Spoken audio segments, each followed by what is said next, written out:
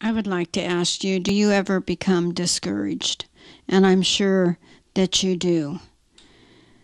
Especially when we listen to the news and we hear about people losing their jobs, losing their homes. We hear about banks closing. The stock market goes down. The bonds are worth less than they were when you bought them. Your 401k plan for retirement is getting less and less.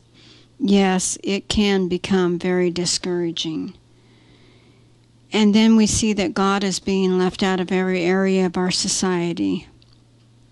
We aren't supposed to pray in public.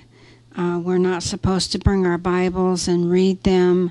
The Ten Commandments aren't supposed to be displayed, and on it goes. Yes, we can become very discouraged. But I want to tell you, there is hope. There is hope in the Lord. If we will just read His Word, we can be encouraged instead of discouraged. Matthew chapter 6, verses 33 and 34. Don't be anxious about tomorrow.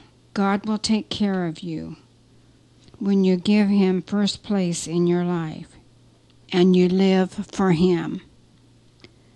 Don't be anxious. Just trust the Lord. Have faith that He will carry you through. What is faith, you ask? Well, in Hebrews chapter 11 and verse 1, we read these words. Faith is a confident assurance that something we want is going to happen. It is the certainty that what we hope for is waiting for us, even though we can't see it right now. And folks, I'm reading these scriptures from the Living Bible. We need to have faith. We need to trust God. Psalm 118 and verse 8 says, "It is better to trust in the Lord than to put your confidence in man." And we read in Proverbs chapter 3, verses 5 and 6, that we need to trust in the Lord with all our heart, and in all of our ways acknowledge Him, and He will direct our paths. Don't be discouraged. Go to God's Word.